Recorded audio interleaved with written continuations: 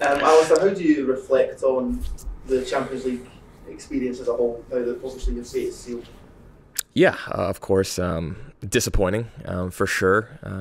But at the same time, it's the campaign isn't over yet. We still have another match, another home match as well, which is always exciting.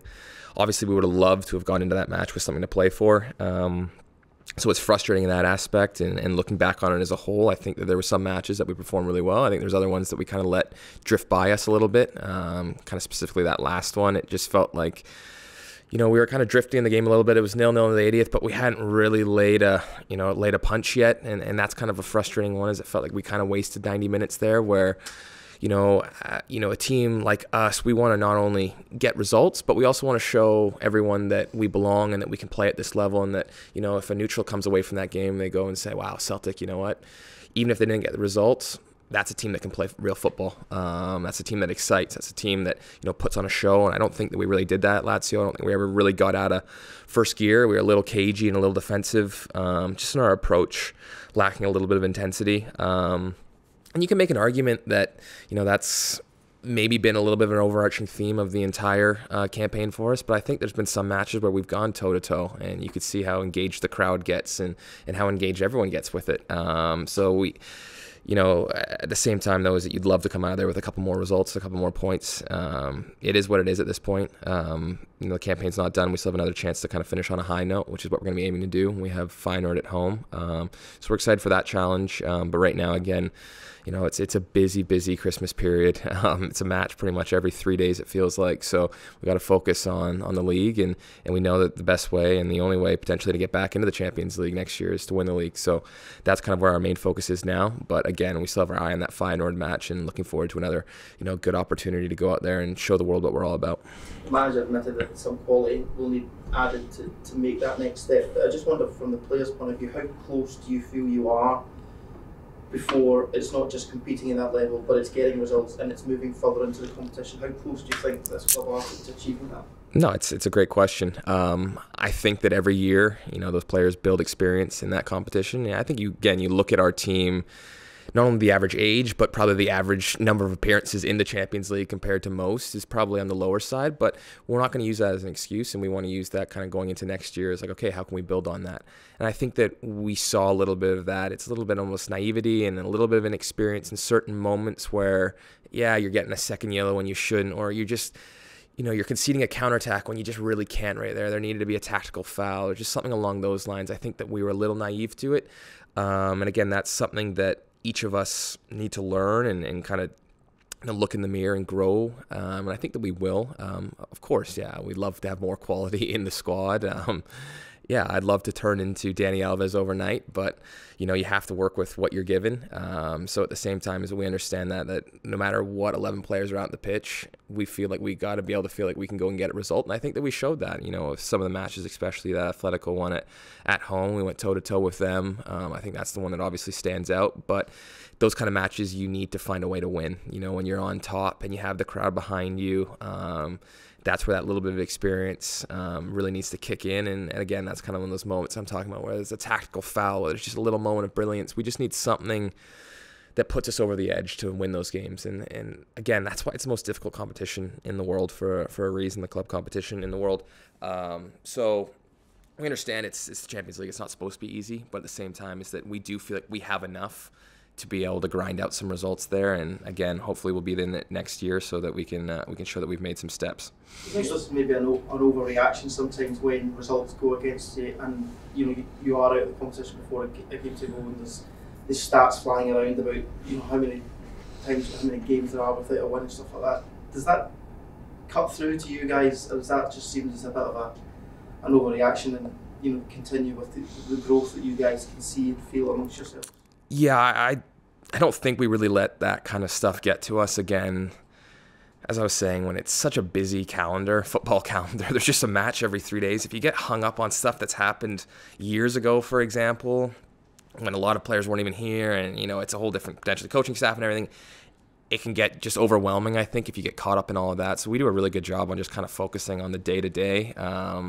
Again, I think if you get caught too much on that, it'll affect your performance not only in matches but in training. And again, we have such a deep squad and such a talented squad that if you're not on it every day, that you're going to get replaced in the starting 11. And that's what you want in one of these kind of top clubs, is that you need that competition throughout. So again, I think that if you let your mentality shift to something like that, where you get too caught up in, this big picture, you'll get lost in it. And I think that I bet that on social media and stuff like that, a lot of people do get lost in it.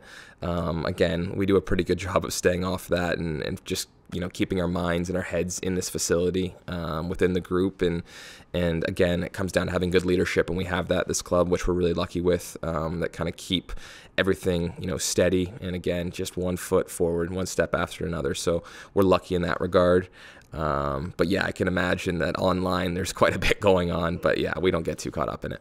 So you mentioned the kind of lessons you've learned, maybe a kind of experience, a bit more streetwise. Do you spend longer kind of analysing these Champions League games or thinking about the lessons that you learn, because it is a higher level than you used to in Scotland?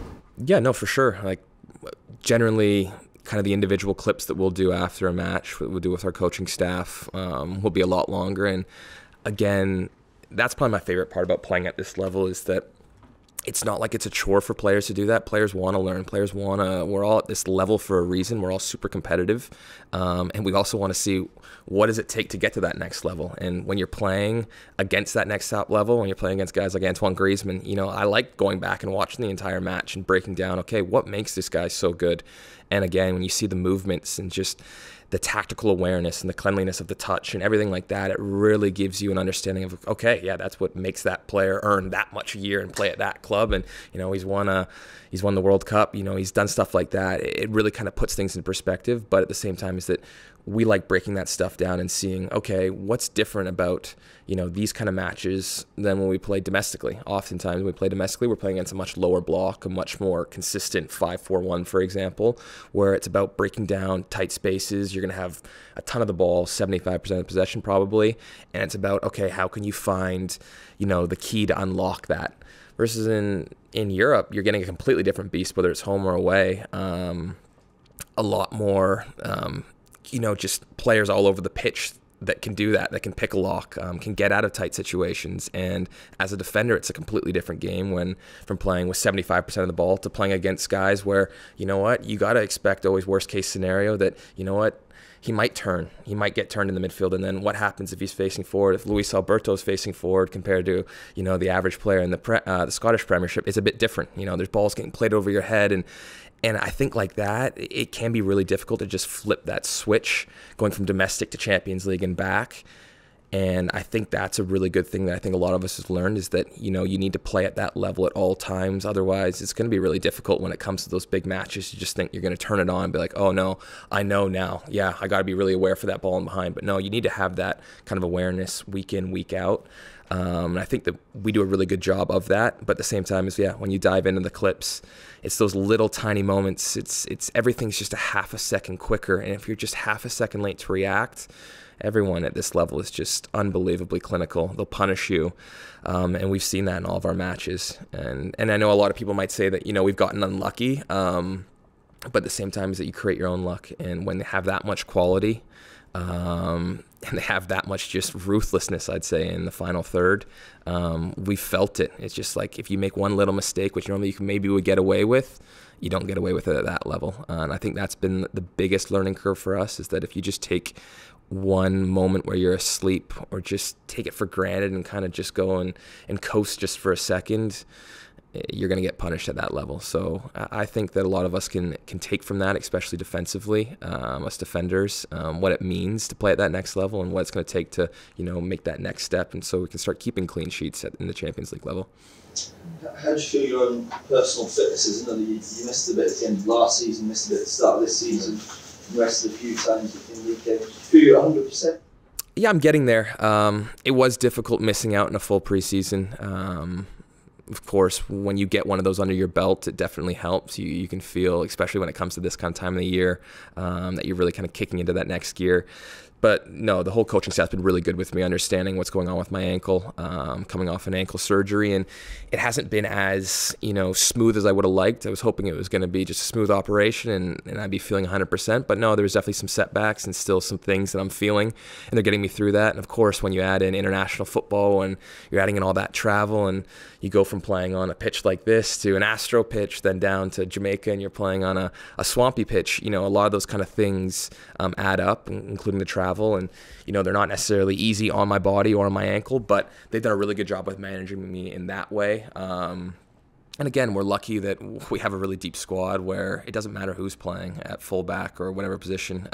We have enough quality that we feel like we can go and get a result. But yeah, no, you're right. I would ideally be feeling in a bit better place than I am, but I do feel like I'm starting to turn that corner now, and hopefully, get through this run of games in a good feeling and get through the January break and then really kick on from there. This weekend, then, how important is it to get back to winning ways up at St Johnston? Yeah, I think that it's similar to how we felt right before the international window when we went to Atletico and obviously had a really difficult match there, and I think Aberdeen kind of felt the force of that. So it's going to be a similar kind of mentality and feeling for us, is that coming out of the gate strong, let them know that that performance in Lazio doesn't define us, and that we have more to show. And I think that that's something that we really need to take into it. Again, really difficult ground to go play at.